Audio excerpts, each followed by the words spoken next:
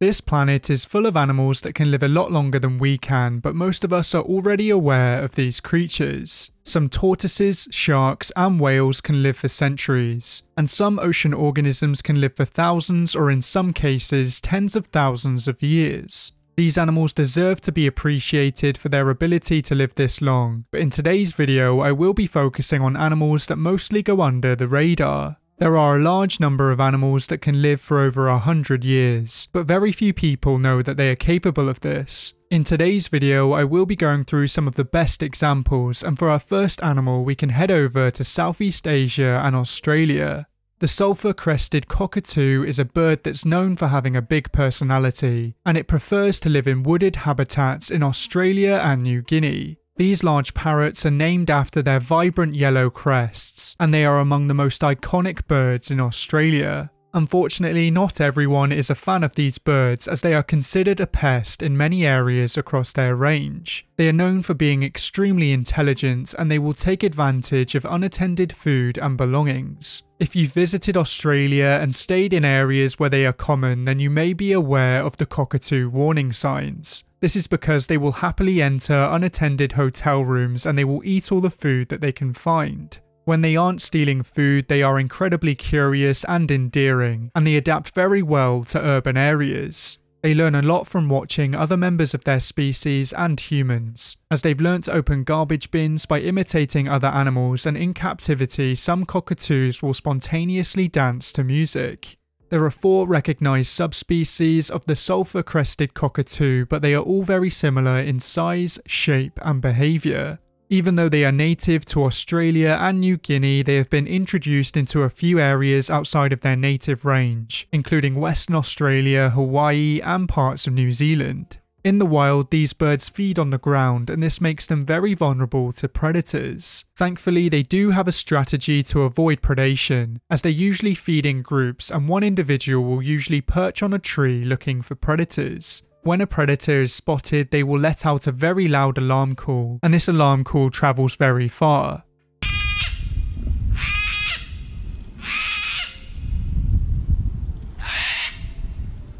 This behaviour has become so well known that it's even become a part of Australian slang. When somebody is keeping a lookout for police raids while doing something illegal, they are known as a cockatoo or a cocky.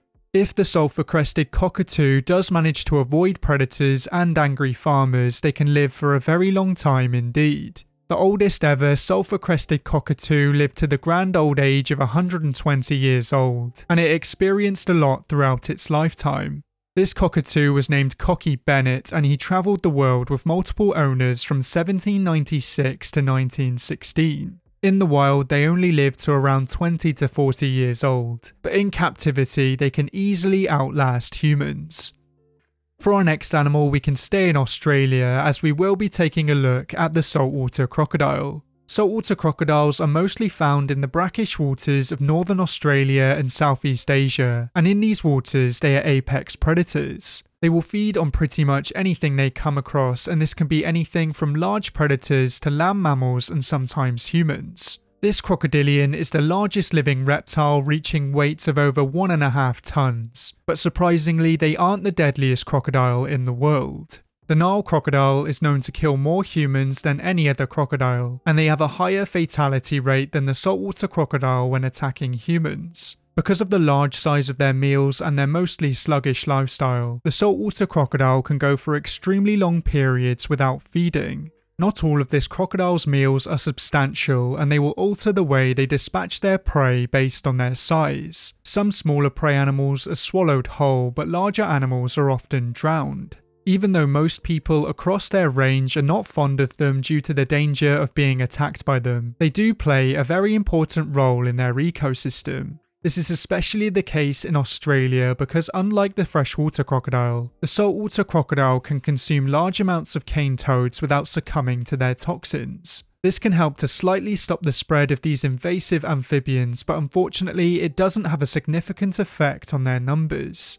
Most saltwater crocodile attacks on humans go unreported as they usually happen in very rural areas of Southeast Asia, but there have been a few in Australia over the years. There have been at least 2 fatal attacks here since the year 2020, but this is still a relatively small number compared to how many saltwater crocodiles are in Australia. The low level of attacks is mainly due to public awareness and extensive efforts by wildlife officials in Australia to post crocodile warning signs at numerous areas. Because the saltwater crocodile uses very little energy in its day-to-day life, and because they can go without food for over a year, they can live for a surprisingly long amount of time. These animals do live a lot longer in captivity, but verified ages are very hard to come by. Despite this, it's believed that saltwater crocodiles can reach the grand old age of 120, and other large crocodilians can reach a similar age. A saltwater crocodile of this age would be extremely large, and I think it's safe to say that you wouldn't want to bump into one in the wild. New Zealand is known for its beautiful endemic birds, but these aren't the only iconic animals that can be found here. If you're lucky when exploring some of the offshore islands or inland sanctuaries, you'll be able to find the Tuatara. Even though this animal may look like, behave like, and reach the same size as many lizards around the world, the Tuatara is not a lizard and is part of a distinct lineage. It's the only remaining species in its order, and the majority of its relatives thrived in the Mesozoic era. The Tuatara is the largest reptile in New Zealand, reaching a maximum length of around 80 centimeters and weighing in at up to a kilogram.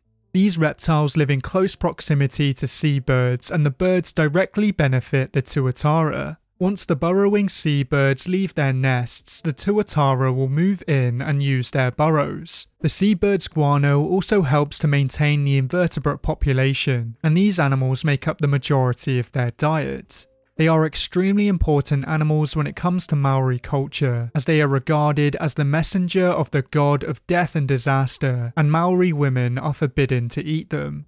Tuatara also indicate the borders of what is sacred and restricted, and it's believed that there could be serious consequences if that boundary is crossed.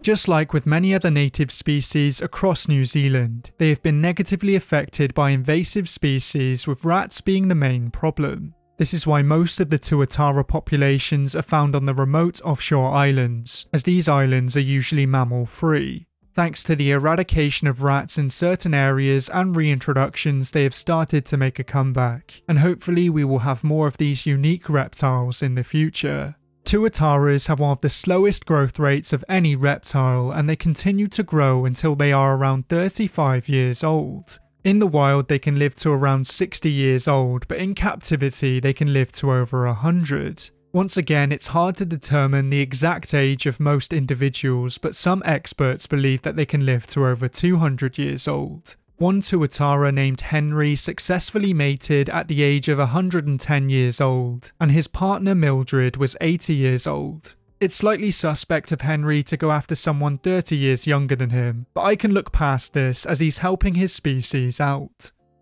Sea urchins aren't the most popular animals in the ocean because they're not the most pleasant animals to step on, and they feed on kelp, which is essential for many animals to survive.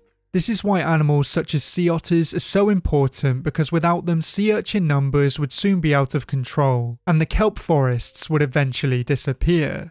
Today there are around 950 sea urchin species, but in today's video I will be focusing on one species in particular. The red sea urchin can be found in the northeastern Pacific Ocean, and it ranges from Alaska to Baja California. They are mostly found in shallow waters, and they are one of the species that are known to ravish kelp forests. Throughout a red sea urchin's lifetime they can get through a lot of kelp, as it's believed that they can live for up to 200 years. The oldest specimens were found around Vancouver Island, and they must have been very lucky to avoid sea otters for this long. It would be easy to see these animals in the wild and not even give them a second glance, but they could have started their lives generations before you were born. Some red sea urchins could have started their lives in the same year that the First Anglo-Burmese War started, the same year that the Florida state capital was moved from St. Augustine to Tallahassee, and in the same year that the United States War Department created the Bureau for Indian Affairs.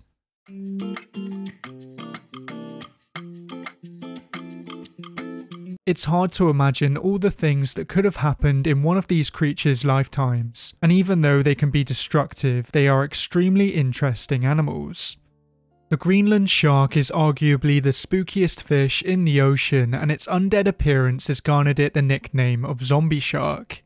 They are found in the North Atlantic and Arctic Oceans, and they are among the largest sharks in the world. The largest confirmed Greenland shark measured in at 6.4 meters and weighed over a ton, but some experts believe that they can get even larger. Most of this predator's life is a mystery, but they are believed to be apex predators feeding on fish, squid, and surprisingly seals. They are very slow-moving animals, and it's believed that they target seals that are sleeping in the water. This only adds to their nightmarish reputation, and I think it's fair to say that you should watch your back around these sharks. Like many other sleeper sharks, they are known to scavenge on the ocean floor, and they aren't very picky when it comes to what carcasses they feed on. Moose, polar bear, and reindeer carcasses have been found in their stomachs, but thankfully there has never been a verified Greenland shark attack on a human. There was one reported case in Canada in 1859, where a Greenland shark was found with a human leg in its stomach.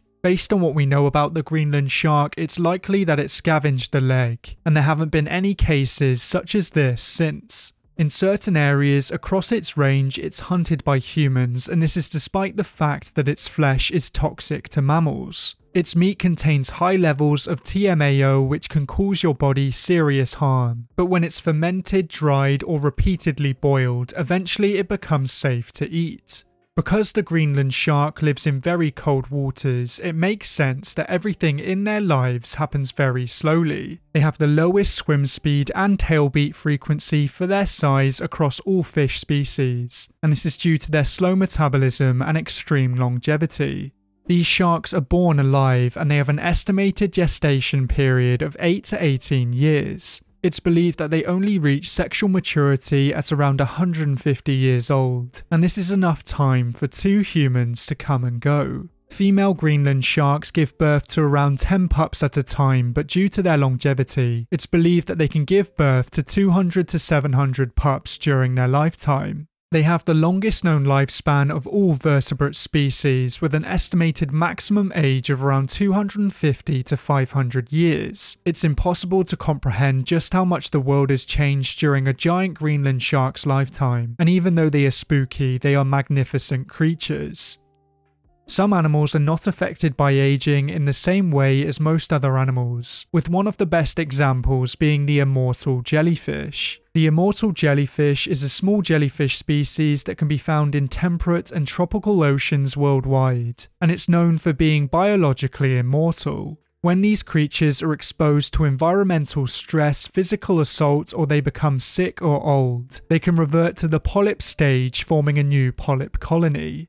It does this through the cell development process of transdifferentiation, which alters the differentiated state of cells and transforms them into new types of cells. It's possible for the jellyfish to do this indefinitely, but this is unlikely as they will eventually be picked off by predators or disease. It seems that even for the immortal jellyfish, it's impossible to live forever, but they can outlive any other animal under the right conditions.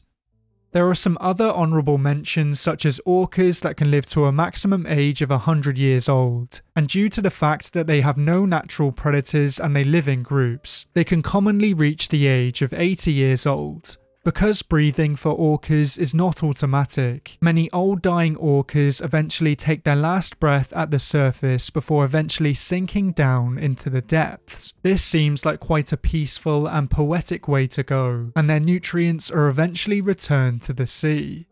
Of course, there are many other animals that could have made it into this video, so if you think you know of any, then let me know down in the comments below. But until next time, goodbye.